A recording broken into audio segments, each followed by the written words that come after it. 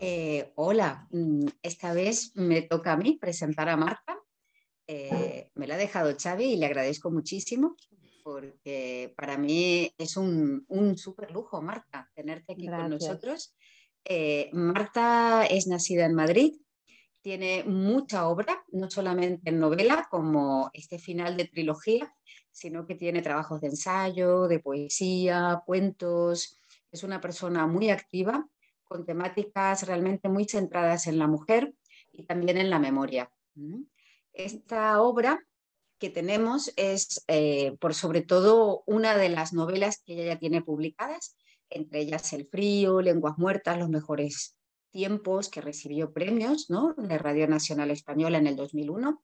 Es decir, que ya desde tiempo lleva Marta, ¿no?, recabando mucho reconocimiento de un trabajo muy inteligente, muy sensible, muy profundo.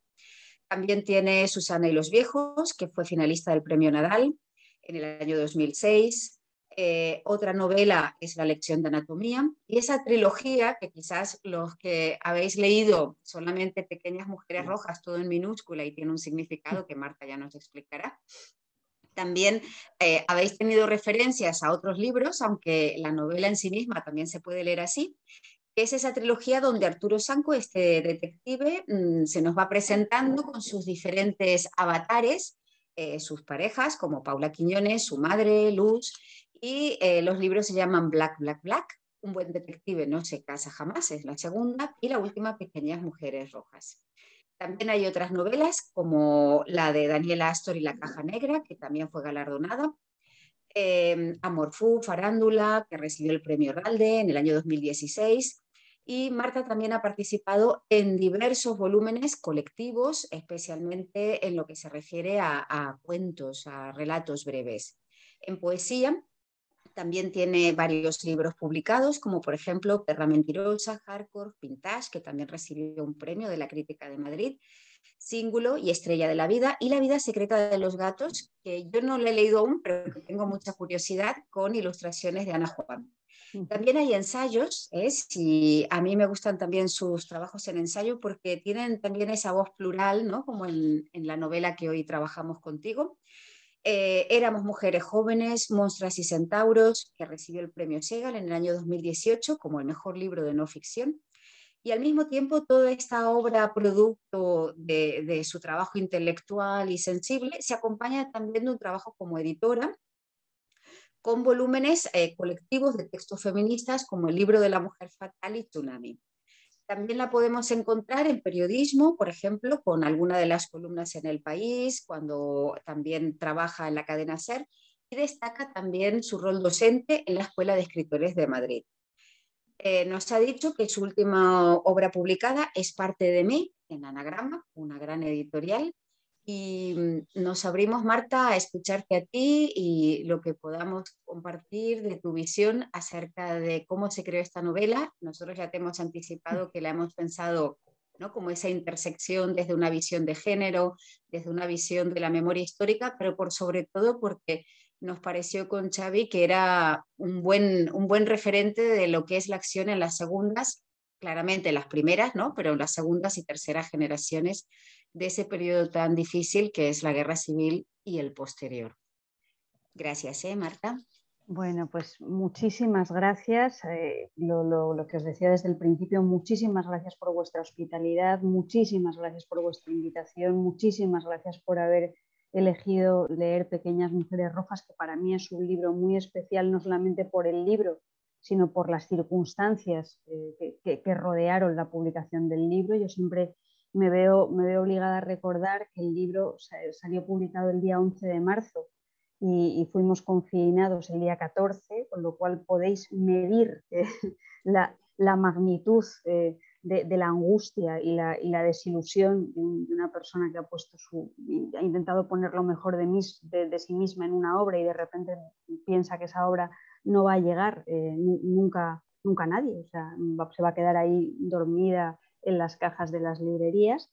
Con lo cual, muchísimas gracias por seguir manteniendo vivas mis amapolas. Gracias a Laia, que es la persona que se ha puesto en contacto conmigo y ha sido muy, muy amable y me lo ha puesto todo muy fácil. Muchísimas gracias por la selección y muchísimas gracias a Gila por su presentación. Solamente me voy a permitir añadir una cosa, porque claro, el tiempo yo no sé qué pasa últimamente, que va tan deprisa, que suceden tantos acontecimientos en tan poco tiempo, que ahora tengo otro libro, ya mi último libro no es parte de mí, sino que es una colección de ensayos precisamente, de reseñas y de ensayos que se titula Enciclopedia Secreta, lecturas en el espejo feminista, que ha publicado la editorial Contraseña, que es una editorial de Huesca, una de esas pequeñas llamadas, ya, mal llamadas y bien llamadas pequeñas editoriales, porque creo que tenemos que reivindicar el valor del adjetivo pequeño, es decir, pequeño no es una cosa mala en absoluto, que yo creo que se caracterizan por el amor con el que hacen su trabajo. Es un libro editado con un mimo, tanto desde el punto de vista del objeto del libro como desde el punto de vista de lo pesado que es el editor a la hora de corregir las erratas, lo digo con todo el cariño del mundo. El proceso se dilató muchísimo y es un ejemplo más de esa centralidad que ha comentado Gila, del tema de la mujer y del tema de la memoria y del tema de la renovación del canon y de la necesidad que tenemos como sociedades democráticas de desarrollar procesos de lectura crítica, más allá de cancelaciones y más allá de otras cosas que a mí personalmente no me parecen los caminos más adecuados para crecer, ¿no? Os cuento cosas de Pequeñas Mujeres Rojas para que después me podáis preguntar todo lo que consideréis, ¿no?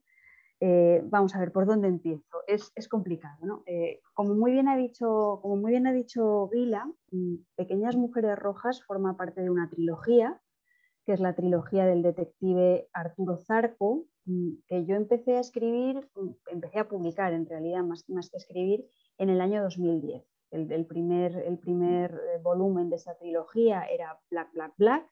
Luego lo sucedió Un buen detective no se casa jamás, que es una frase de Raymond Chandler, es un título que yo le robo a Raymond Chandler.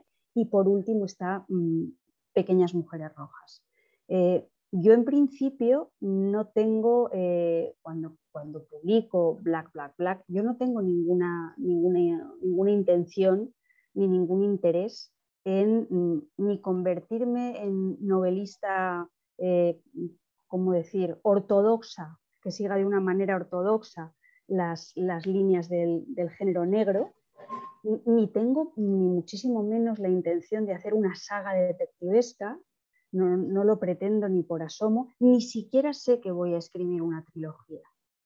De hecho yo escribo Black, Black, Black con el objetivo un poco de colocar bajo la lupa crítica una idea de la literatura que se rutiniza, que se repite, que deja de ser exigente consigo misma, que se ajusta a unos corsés muy determinados que sirven para complacer a unos lectores y a unas lectoras a los que desde mi punto de vista se les trata como clientes.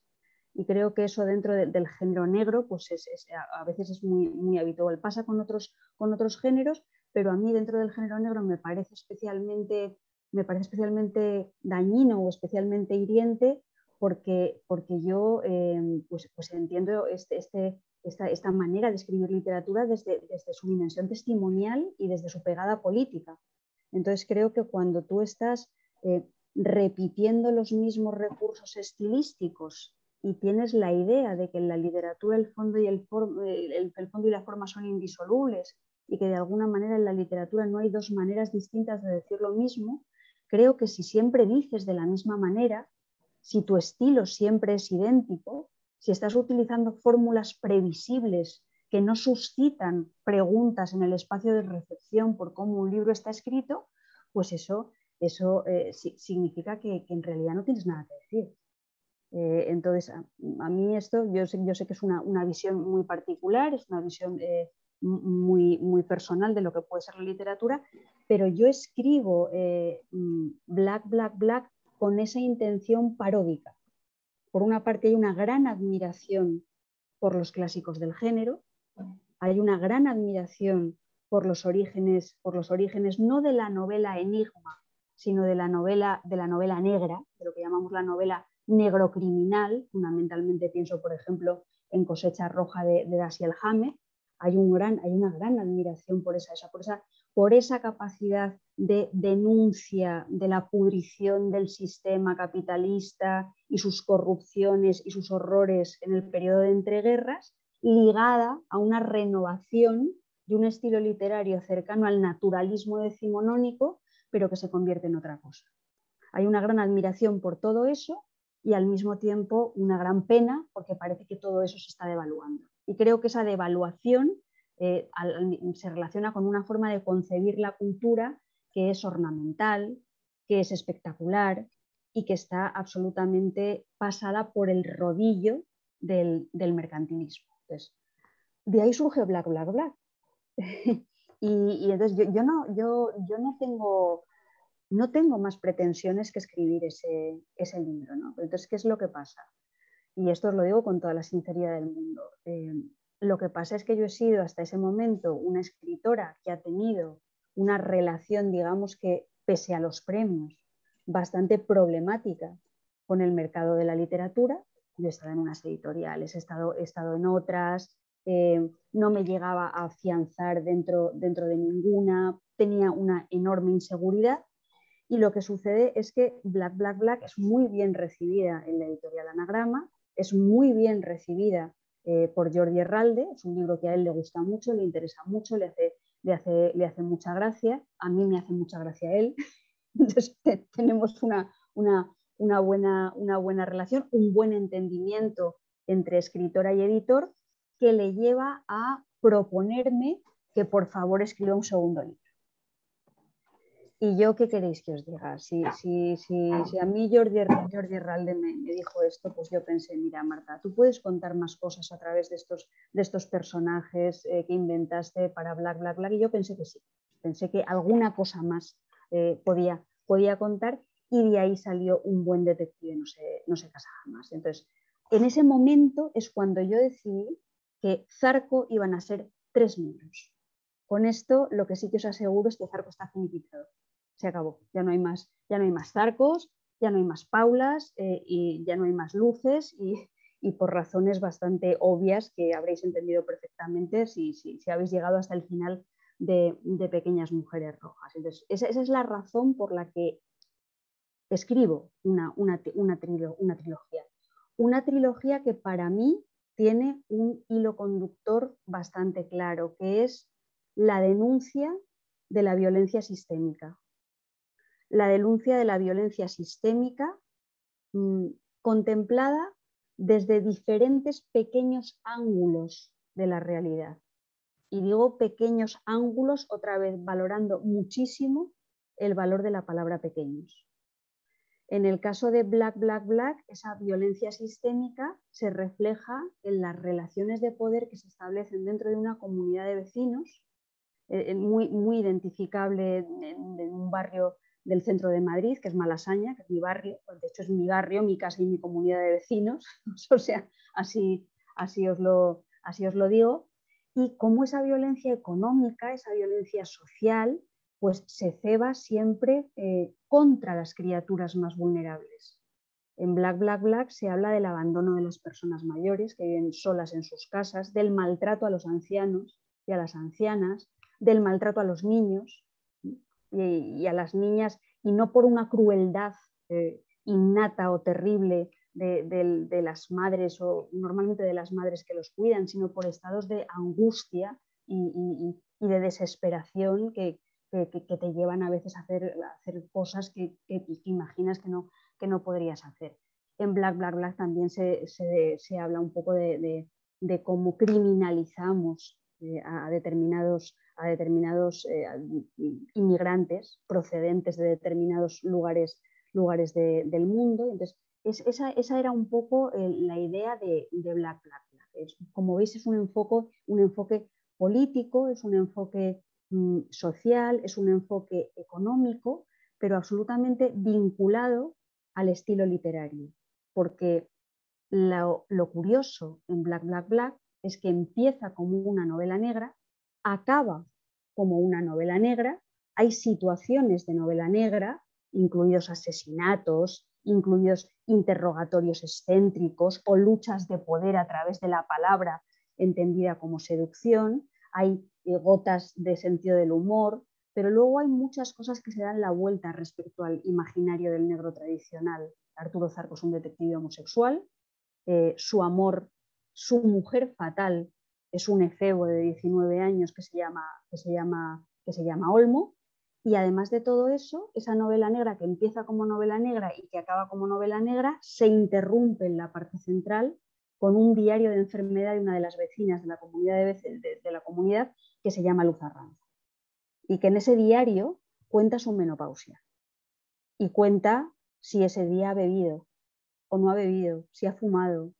Describe cómo es el cuarto de su hijo, que colecciona mariposas, habla del daltonismo de su hijo, habla de sus relaciones con otros vecinos. Entonces, ese gran diario, ese gran paréntesis, es como una especie de catalizador de las preguntas de los lectores y de las lectoras que dicen, ¿por qué?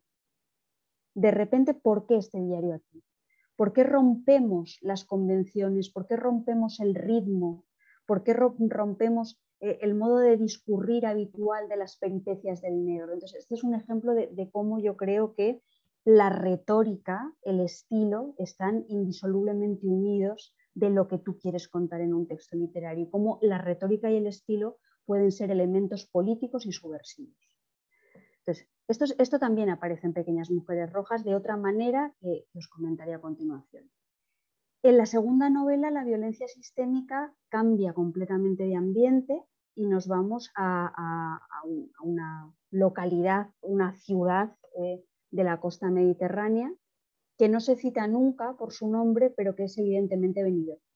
Yo hablo mucho de Benidorm porque yo pasé parte de mi vida en Benidorm. Yo estuve desde los 4 hasta aproximadamente los 12 años viviendo en Benidorm por motivos que tienen que ver con la profesión de mi padre, que se dedicaba al urbanismo y a estas cosas extrañas y extravagantes que hacen o hacían los sociólogos, ¿no? Entonces, se habla un poco de las cosas que se hablan en las novelas de Chirves desde la perspectiva de una familia enriquecida, desde la perspectiva de una familia burguesa. Y en esta novela, y sobre todo, yo creo una crítica a los nudos sentimentales que se establecen, y hay una crítica, pues eso, a esa especie de corrupción de la burguesía media que puede terminar convirtiéndose en una gran burguesía, ¿no? Y también hay una reflexión sobre cómo a veces el platonismo y el amor entendido de una manera higiénica e idealizada puede ser pues, la cosa más sucia y más peligrosa del mundo. Y llegamos a Pequeñas mujeres rojas. Pequeñas mujeres rojas está en la línea de esa denuncia, como os decía, de la violencia del sistema en el que nos ha tocado vivir, pero coincide con un momento muy particular de nuestra historia, porque yo creo que todos los libros que yo he escrito hasta el momento nacen de la percepción de que algo no va bien. Mis libros yo creo que tienen un corazón que late detrás de ellos, que se relaciona mucho con las incertidumbres y que se basa mucho en la observación de la vida cotidiana, de lo que está pasando, en la evaluación de la contemporaneidad, que luego se convierten en ficciones o en historias autobiográficas. Entonces, justo en el momento en el que yo me pongo a escribir Pequeñas mujeres rojas, pues yo os confieso que estoy un poco aterrorizada. Yo me siento un poco aterrorizada por esa especie de rebrote triunfal de una ultraderecha hispánica que parece que se quiere encubrir de otra cosa, que parece que se quieren encubrir como de padres de la democracia y que a mí me resultan especialmente perturbadores, porque creo que por una parte recogen el óxido de nuestra tradición franquista y de una moral nacional católica de la que no nos hemos terminado de limpiar. Yo estoy convencida de que todavía hay que hacer mucho ejercicio democrático de memoria y de muchas otras cosas para limpiarnos de esa grasilla que nos queda. Entonces, en este movimiento de ultraderecha confluye eso que tiene que ver con nuestra particular historia de represiones y violencias y de dictadura, coincide con un movimiento general en la política global que, bueno, en la que tenemos a Trump, en la que tenemos la posverdad, en la que tenemos la confusión entre la opinión y el conocimiento, en el que tenemos una cultura de las redes que puede ser estupenda y podría ser estupenda, pero a veces es invasiva y por su velocidad, por su vertiginosidad y por su espectacularidad es un campo de cultivo maravilloso para eso que se llama el discurso del odio. Entonces, yo creo que en el rebrote de esa ultraderecha española confluyen esas dos vías. Y además, creo que esa ultraderecha española tiene en su punto de mira dos ciervas. Tiene en su punto de mira dos, y lo del punto de mira lo estoy diciendo con toda la intención del mundo, ¿no? Y con clara referencia a cazadores, cazadoras, caza y todas estas cosas que otra vez vuelven a ponerse muy en auge, ¿no? Entonces tienen su punto de mira, por una parte, a las mujeres, a esas mujeres que en los últimos años han supuesto como una especie de esperanza de emancipación y a una posibilidad sinérgica de luchar de manera coordinada contra las desigualdades, y me estoy refiriendo a las desigualdades de género, me estoy refiriendo a las desigualdades de clase, a las desigualdades de raza, a las que tienen que ver con la posesión o no de la enfermedad. Entonces, punto de mira, las mujeres y las conquistas de las mujeres y el peligro de que las mujeres capitalicen un movimiento en el que se resignifiquen las palabras y el sentido de la política y las maneras de hacer política, y los cuidados no sean cuidados solamente en el espacio de lo íntimo, sino que los cuidados tengan que ver con el espacio público,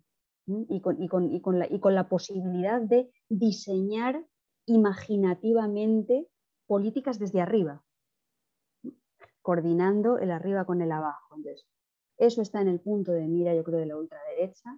Y claro, el otro concepto que tiene que estar en el punto de mira, lógicamente, es la memoria.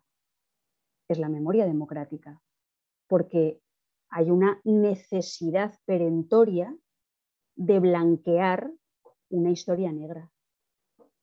Y hay una necesidad perentoria de o no recordar y caer en una sociedad enferma de Alzheimer, o recordar torticeramente. Recordar de manera interesada. Recordar mintiendo. Entonces, en Pequeñas mujeres rojas, por una parte, hay una especie de expresión de la incertidumbre que yo siento en una sociedad donde la facultad de la memoria, pero me estoy refiriendo ya a la facultad cognitiva de la memoria, se desprestigia por eso, por la velocidad de las redes, porque utilizamos dispositivos electrónicos en los que guardamos los teléfonos y ya no recordamos ningún teléfono.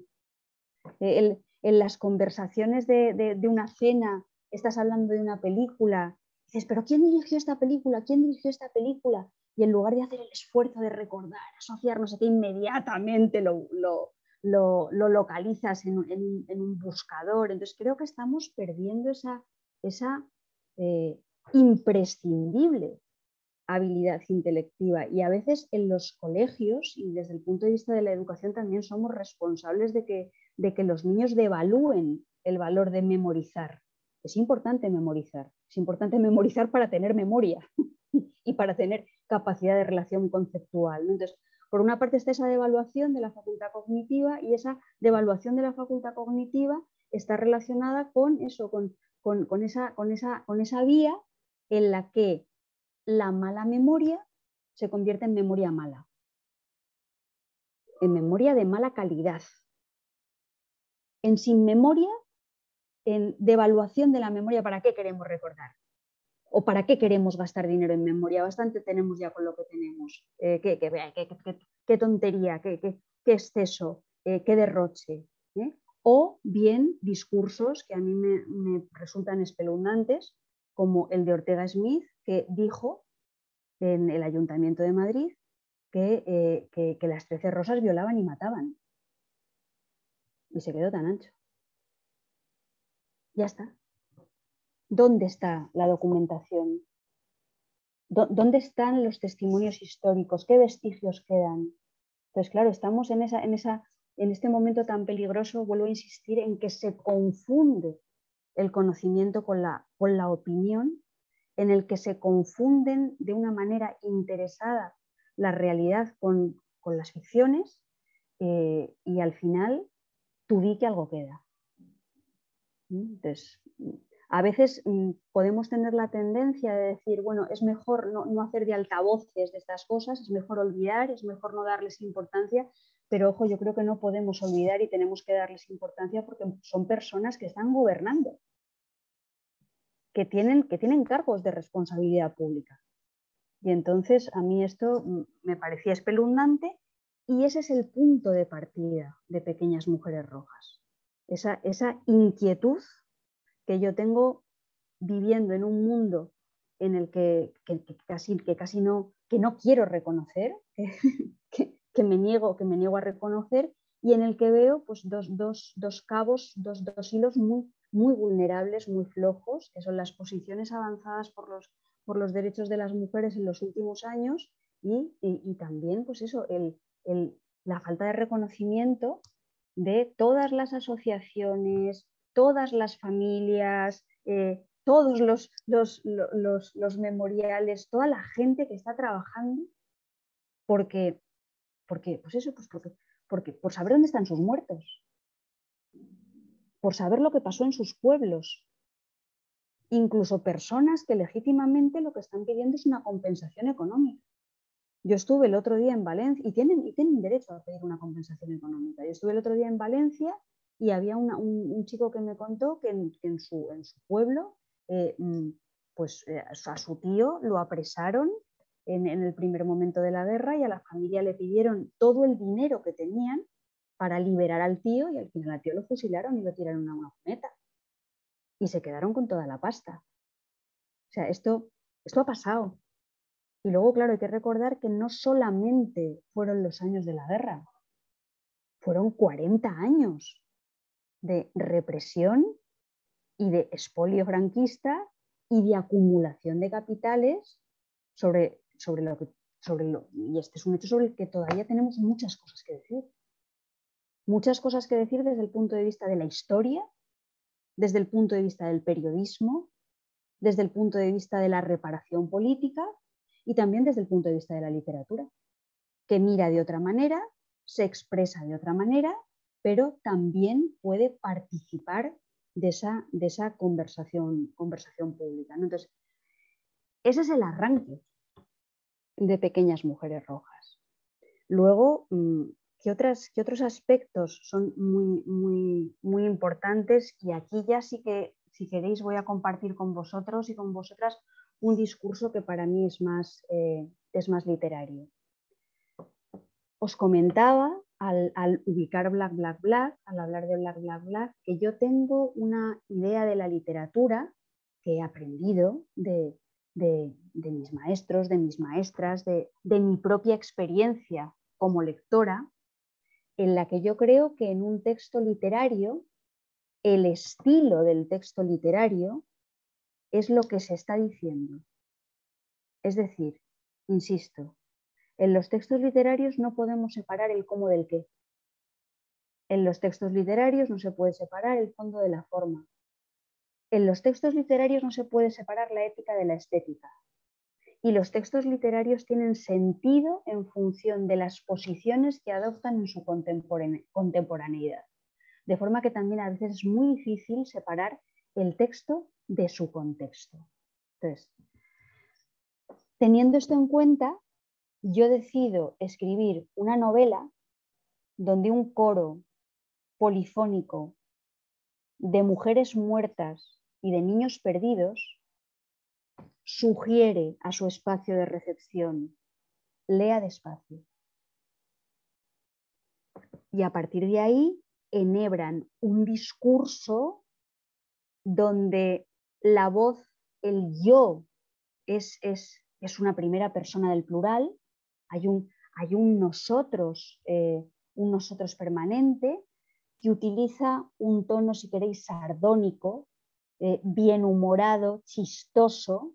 Son para mí como un poco calaveras sonrientes que se entrechocan los fémures con los omóplatos y con vaya usted a saber. Y esa es la manera, yo creo, de desrutinizar un discurso sobre la memoria que a veces es demasiado solemne y por exceso de solemnidad se deja de oír, por lo menos en la literatura, o por exceso de sentimentalismo.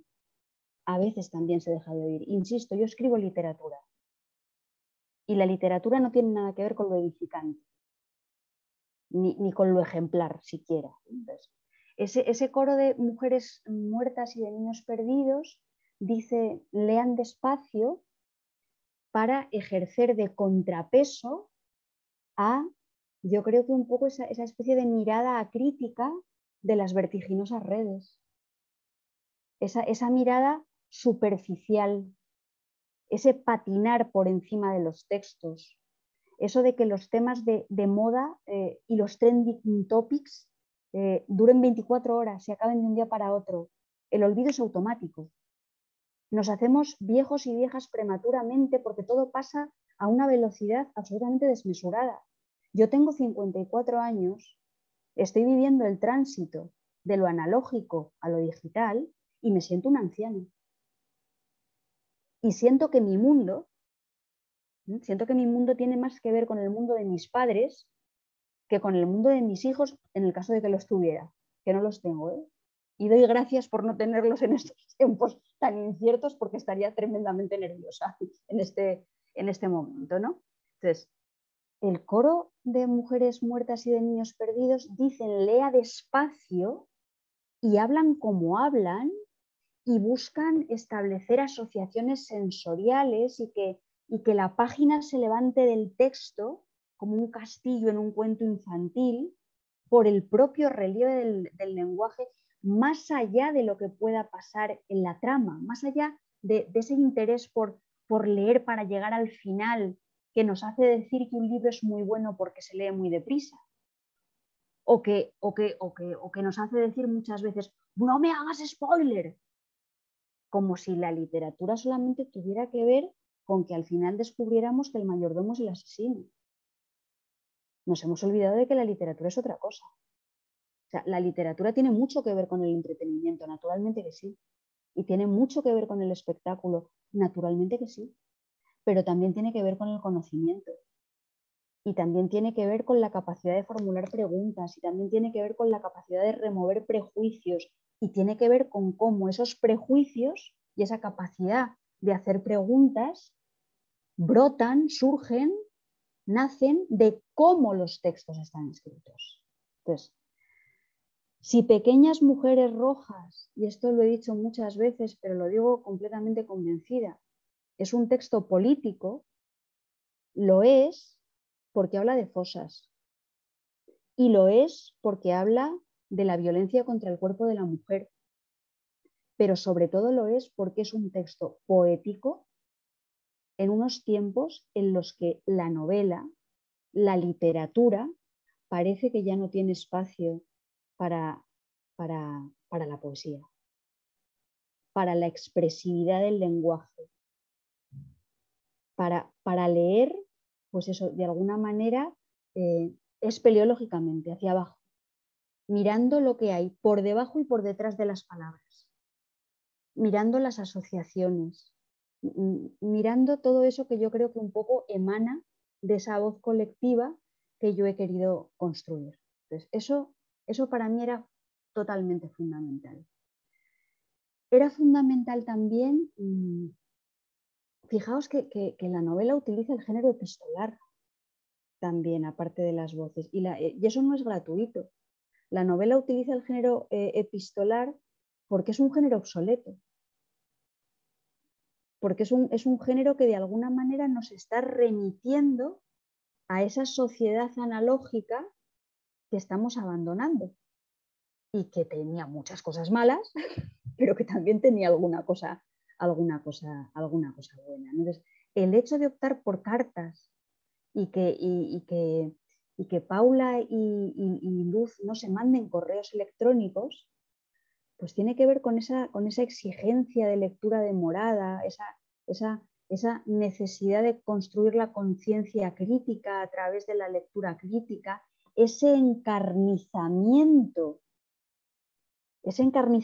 como decía Margarit Duras, en el que escribir es encarnizarse a través de la caligrafía, a través del texto poderoso y psicomotriz de incrustar el boli en la página y hacer que la página quede marcada por un esfuerzo caligráfico, por una marca, por un rastro que es físico y corporal.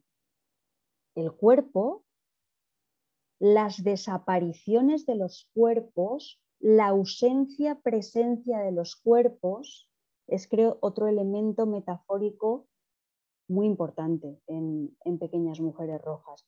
El otro día me llegó la tesis doctoral de un chico de Zaragoza que había estudiado Pequeñas Mujeres Rojas y había contrapunteado Pequeñas Mujeres Rojas con Nuestra parte de noche de Mariana Enríquez, que ya sabéis que es una escritora argentina que también habla de memoria y también habla de violencia y también habla de dictadura, lo que pasa que en su contexto geográfico, en su marco geográfico. Y es una cosa curiosa porque vinculaba los dos textos en el ámbito de un concepto que se llama ay Dios mío, ¿cómo se llama?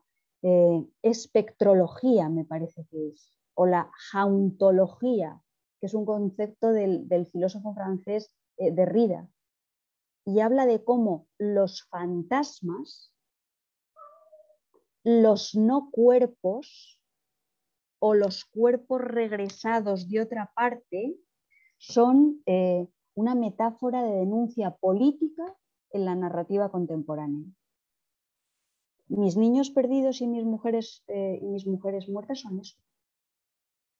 Pero ojo, Zarco también, porque Zarco es el fantasma absoluto en Pequeñas Mujeres Rojas y es el personaje contra el que rebota todo el resentimiento, probablemente merecido, que suscita en el personaje de Luz Arranz, que es un poco, Luz Arranz es la voz principal de la novela.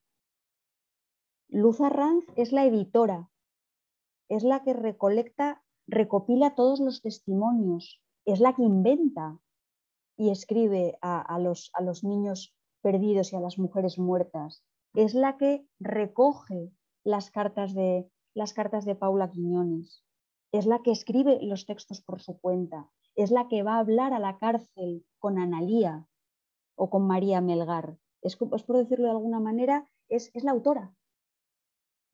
Es la autora. Y curiosamente, pues claro, hay un vínculo bastante manifiesto, un cordón umbilical que une a Luz Arranz con esta que aquí os habla, porque entre otras cosas porque se llama Arranz y porque mi abuela materna se llamaba Juanita Arranz. Y ahí ya vamos, si queréis, con las segundas y con las terceras generaciones. Luz Arranz no se llama Luz Arranz por casualidad, se llama Luz Arranz por un asunto familiar. Yo quería que hubiera ahí un recuerdo de mi abuela paterna. Y por acabar con la coincidencia entre Luz Arranz y yo misma, mientras yo escribía este libro, se dice en el propio libro, a mí me salió un orzuelo, porque yo estaba somatizando la barbarie del final de la novela. Y un poco para liberarme de ese orzuelo que me estaba saliendo, le puse un orzuelo a Luz. Dije, pues ahora voy a transferir mi orzuelo, el orzuelo de mi ojo a esta Luz Arranz.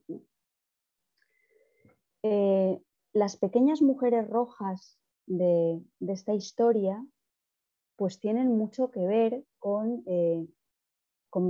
mi abuela y con las penalidades que pasó mi abuela y la familia de mi abuela como hija pues, de un señor que se llamaba Benedicto Arranz, que tenía una pescadería en una pequeña aldea de Valladolid que se llamaba Olmos y que fue condenado a prisión en el castillo de Cuéllar durante muchísimos años por cometer el delito de enseñar a leer a sus vecinos con las páginas del Socialista. Ese fue el delito de mi bisabuelo Benedicto Arranz, que pasó años y años en el penal de Cuéllar. Eso hizo que su familia sufriera muchas penalidades de tipo económico, aparte de afectivo, aparte de que te señalen con el dedo, y salió del penal de Cuéllar solamente para morir, porque salió naturalmente con los bronquios reventados, por el frío, por las penalidades que se pasaban dentro de aquellas cárceles horrorosas.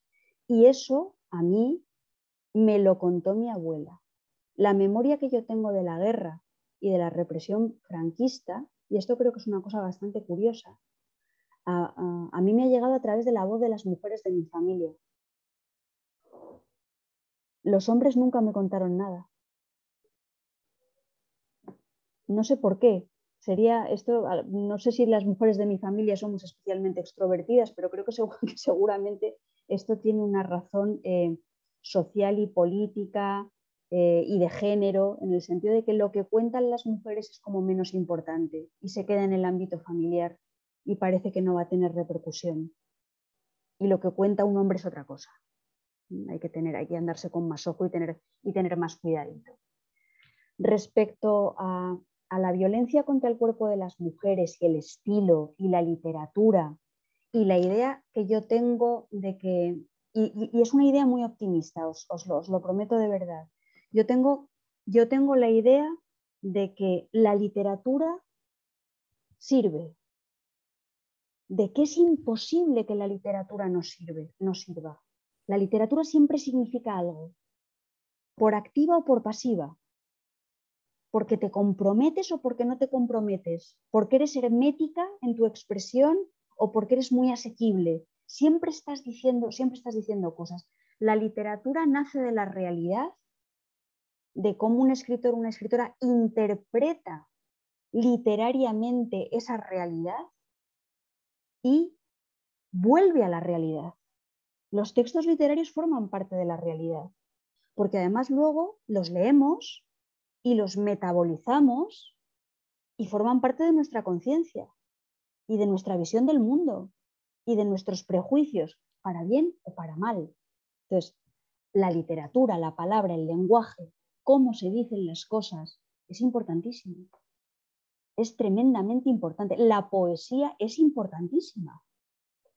Tremendamente importante. A veces incluso para conservar la dignidad. Entonces, en esa creencia y en esa convicción, yo creo que todo lo que han sido las formas de representación a lo largo de la historia de la literatura y del arte de la violencia contra el cuerpo de las mujeres, pues han cristalizado en una normalización de esa violencia.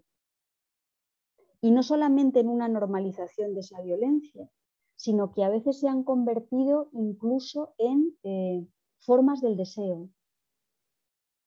Formas del deseo de mujeres que no han todavía procesado que muchas veces su deseo responde a una expectativa masculina y se han sentido miserables o se han sentido abandonadas por no ser empotradas en la esquina de un vagón de metro o por no ser deseadas de un modo violento y salvaje.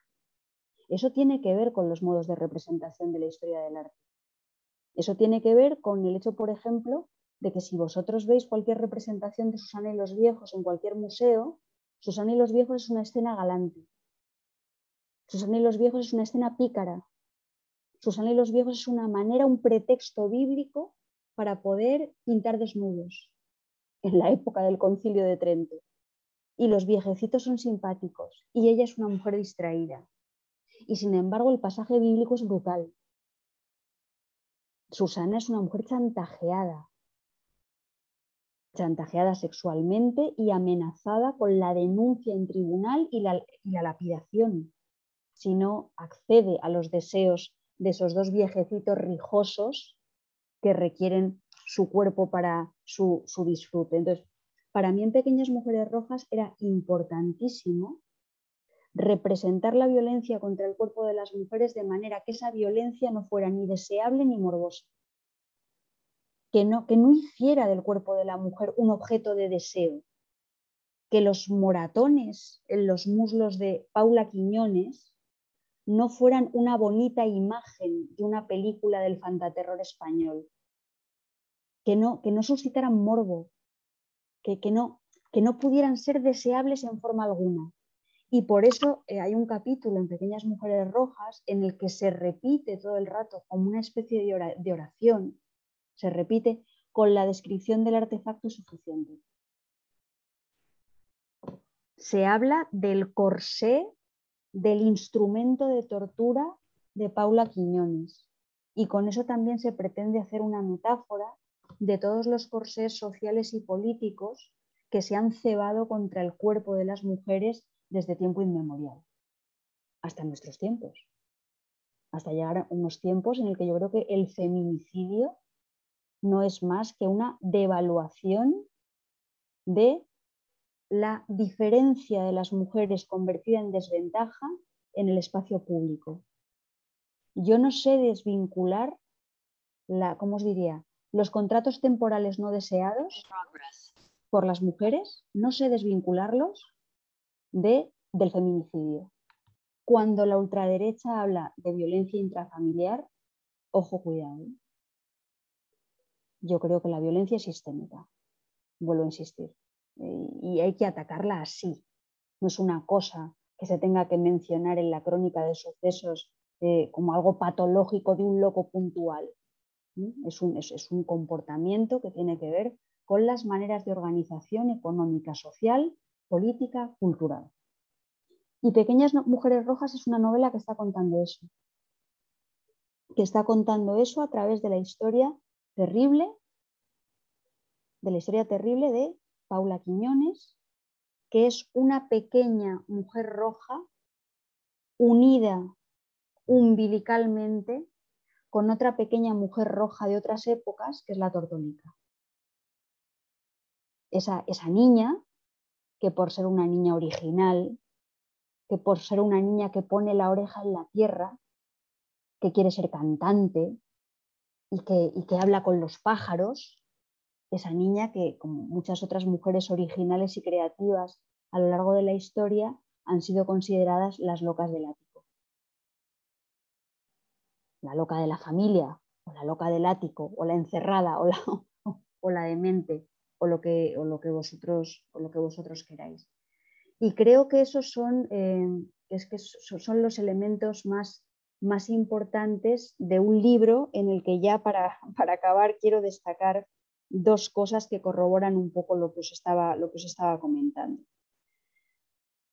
Es un libro en el que, si os dais cuenta, están quienes hablan desde debajo de la tierra, quienes hablan desde la fosa, pero es un libro en el que también son muy importantes los pájaros. La tortolica se llama la tortolica. Estamos en un lugar todo el rato rodeado por una corona negra de esos buitres que anidan en los cortes, en los tajos, en los cañones de los ríos de la Castilla más profunda. Entonces, en ese sentido hay como una especie de voluntad de contar una historia desde lo más profundo, subterráneo y microscópico hasta la visión cenital, hacia la perspectiva desde arriba, en la vista de pájaro. Y complementando esa línea narrativa, hay otra línea narrativa que va del pasado hacia el presente y que de algún modo lo que quiere compartir con quienes leen el libro es un poco la idea de que las voces no son nunca únicas, las voces siempre están habitadas de otras voces, somos el resultado de un mosaico de voces y al mismo tiempo no podemos concebir el presente ni la posibilidad de un futuro utópico sin tener memoria del pasado. Y sin tener una memoria del pasado, y esto que voy a decir a lo mejor suena muy raro en los tiempos que corren, una memoria del pasado que tenga que ver con el concepto de verdad,